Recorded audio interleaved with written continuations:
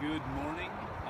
We're going to do a quick walkthrough of the internal and external anatomy of a salmon. We've already studied the life cycle and habitat of the salmon, so we're going to take a peek at the anatomy here. It's Thanksgiving Day on 2015, and yesterday we caught this one out of the Wilson River with Tanner's Guide Service. So, thank you, Tanner. No problem, buddy. Okay, so we'll start out with the external anatomy of the salmon. If you take a look at the head here, first thing you can notice is the hooked jaw. This is a chinook salmon. You'll notice the hooked jaw here and here. Big, large teeth. The hooked jaw tells us this is a male headed back upriver. And you can take a look at the teeth. Teeth are used for grappling to defend the red and also in courtship. So we also here can see the nostril, which is used for smelling, not for breathing, as we humans do. Eyeball, obviously. And then here we have the operculum, which is the gill cover. If they didn't have these, their delicate gills would be quite damaged and they would die and not reproduce. So if we look at the gills here, we can see three main structures. We see the actual gill filaments themselves, which you'll notice are very thin and have a lot of surface area, so that the water passing through, which has dissolved oxygen in it, it's getting the most exposure to the water as it can, so it can pull out as much oxygen as possible. As you know, there's not much dissolved oxygen in water, even in highly oxygenated streams. Compared to our air, not very much. So higher surface area means better oxygen pull out of the water. You'll see several different rows stacked up against each other. Here we have the gill arch, which is the structure that the gills are attached to. And finally the gill rakers, which help protect things from hitting these. Any sediment in the water will often get hooked on these, and also sometimes used for filter feeding, so that if a nymph or something would hit these, usually in their younger stages, it would pass in to the stomach and be digested.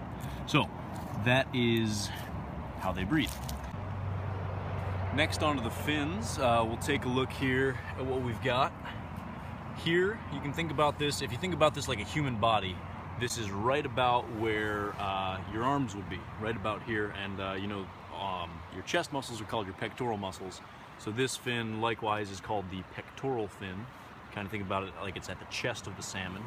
Here we have what is called the pelvic fin, which, if you think about a human, would be right about where the pelvis would be, your waist just about. And then here down the bottom side we have what is commonly called the vent, or the urogenital opening, which we'll talk about a little bit in the internal anatomy. And here is the anal fin, also because this serves as the anus for expulsion of waste.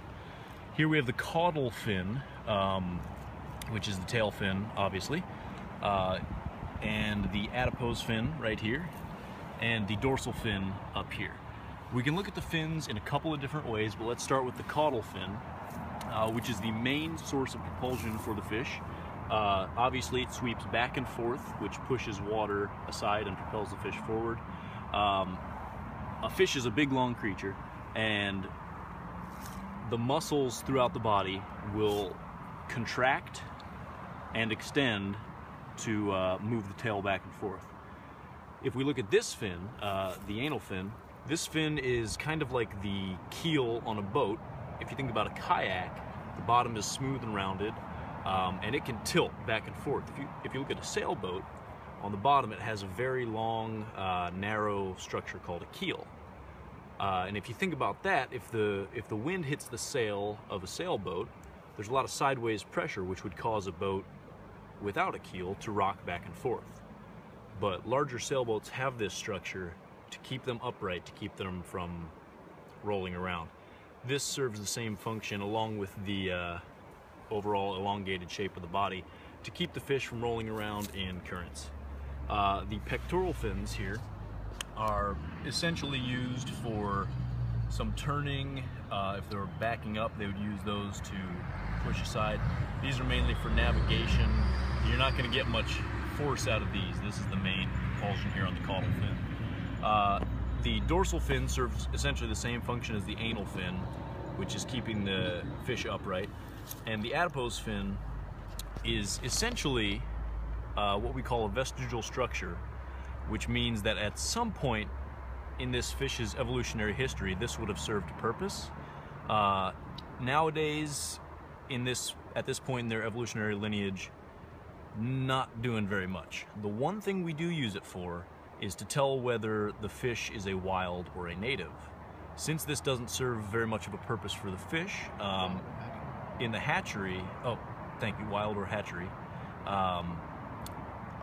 since this doesn't serve much of a purpose for the fish's life, it will survive just as well with or without this fin. So humans have decided at hatcheries that they will clip young steelhead and salmon's fins and trout to mark whether it came from a hatchery or from the wild. Since this is here, we know that this is indeed a wild fish.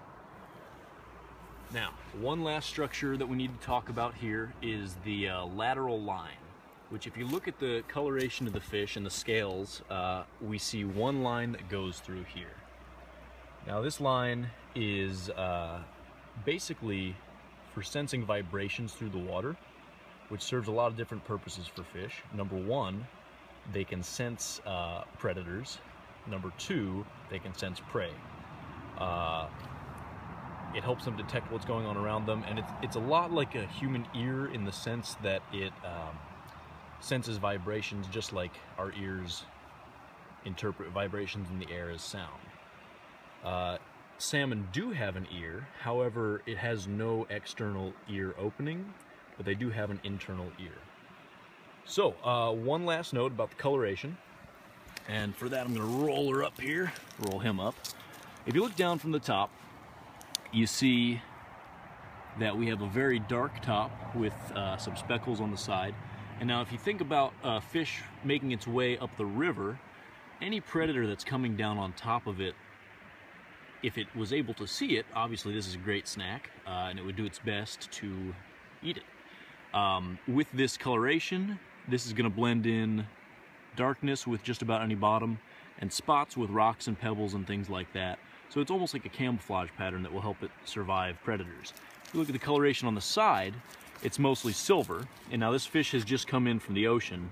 If you think about the ocean and you're looking at things from the side, if you're some kind of a predator like another predatory fish, you look at this and it's going to blend in more with the water around it.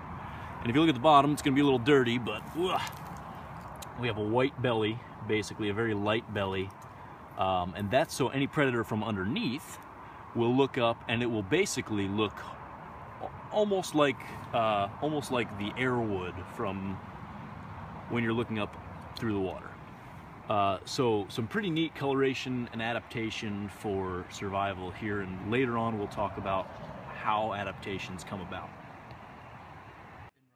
Alright, so what we're going to do here is we're going to cut the fish open, and I'm hoping to eat this, so we're going to cut it open just like you would if you're catching trout or filleting it. We start here at the vent, the urogenital opening, which is the end of the urinary tract and the end of the reproductive tract and the end of the excretory tract, and we're going to cut up here, and I'm going to do so without injuring myself,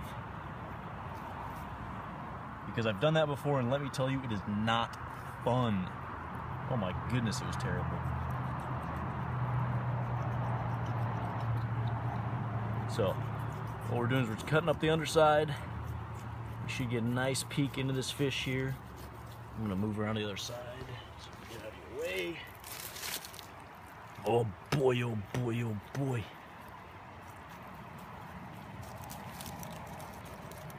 Let's take a look at this.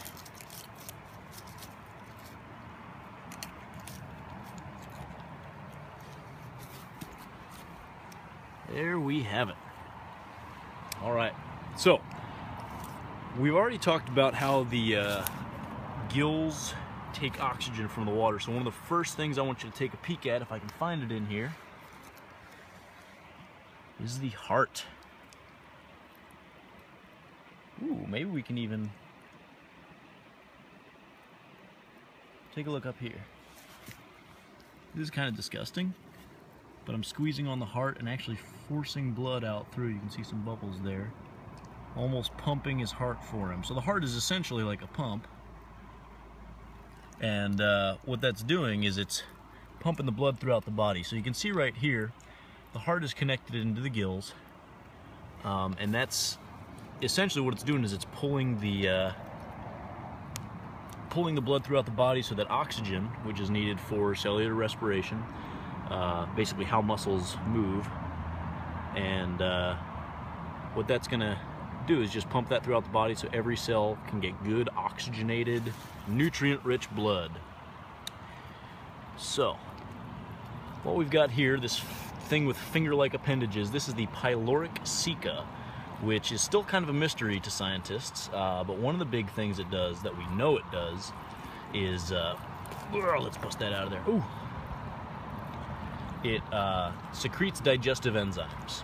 So enzymes are things that help chemical reactions occur, proteins, and they are going to help break down the food. So kind of mystery what it does, but a very neat structure. On the test, finger-like appendages, pyloric ceca.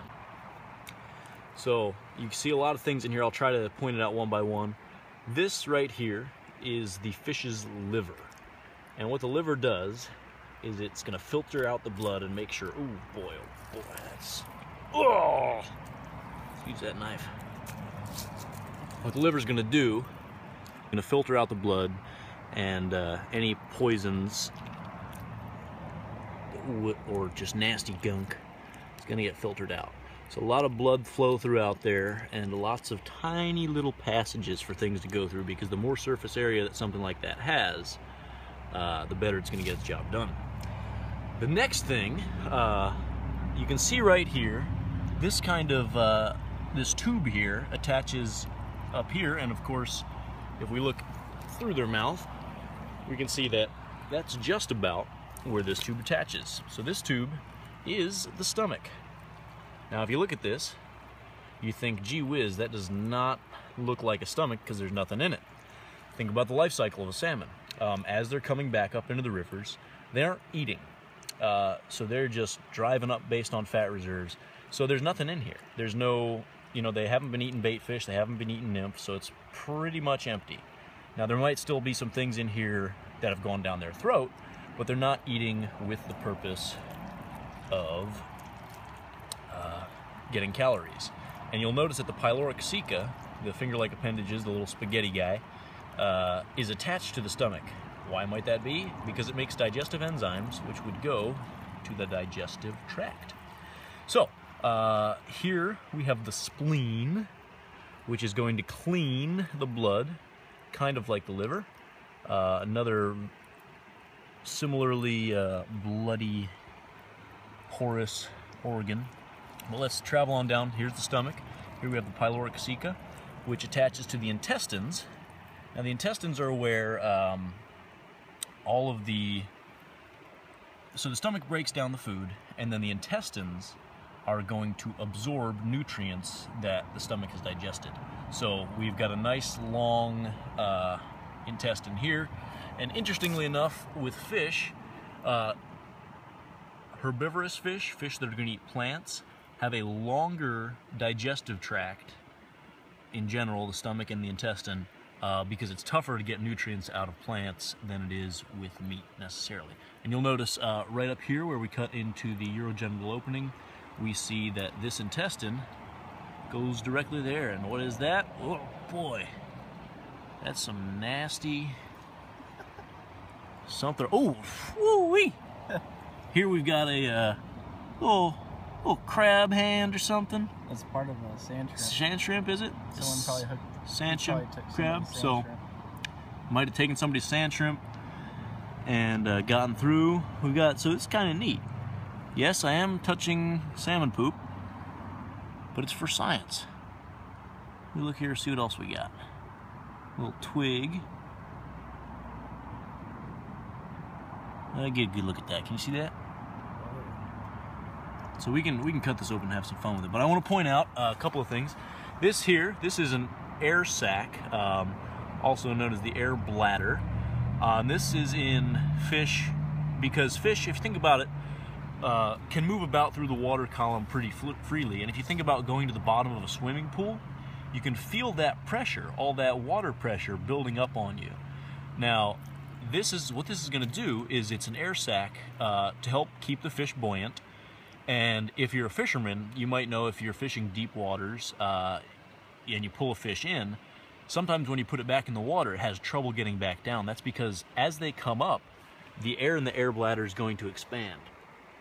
And as it expands, it is less dense, so it's going to be a little more difficult for it to get down below the water. So for some fish, for some kinds of fishing, what you do is you actually puncture a little hole in the air bladder so that it can drain out and they can submerge back down, and then the small hole would heal up. So this big old organ here, this is only present in the males. Pause and discuss. Just kidding. This is the male genitalia connected through here to the urogenital opening, and that's going to be where the male produces his sperm, or in fish we call it milt. Milt is basically the milky white substance that they secrete to fertilize the eggs. So there's that. Alright, let's do a little cleanup here. Here is the fish's other testicle being removed, and then up here where the swim bladder attaches, you can really see now how it holds in the air. And we're gonna just do a little. Oh, this knife is not very sharp, which is dangerous. You gotta have a sharp knife. But you can see it is just an empty sac that would hold air. So that's the air sac again. When we get up here, if you think about human beings and beans, think about kidney beans. Kidney beans are called kidney beans because they are shaped and look like the human kidney. Now, the fish kidney serves the same purpose as a human kidney, but the fish's kidney is actually right up against their backbone. So what that's going to do is that's going to filter out, after the blood has run its course through the body, the kidney's job is to filter out cellular waste that has been sent there through the bloodstream. The kidney pulls that out of the blood and puts it into urine. So, clean that out of there, and this is maybe a little more detailed than you do if you're just cleaning out a fish, but we're getting into the meat harvesting part here. So, get that all out of there.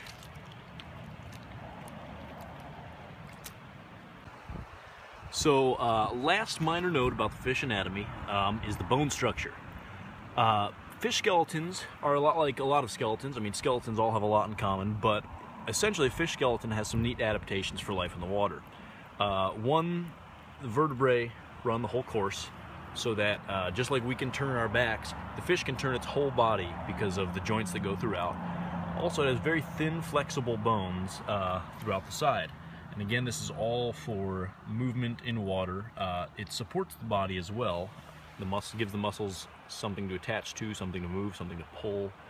And you can see also here, we've got veins running through, and veins are going to deliver blood to the muscles, oxygenated blood, so that the muscles can complete cellular respiration and release energy. So, that is the salmon inside and out. So, thanks for watching, and ace the test. Have a good one.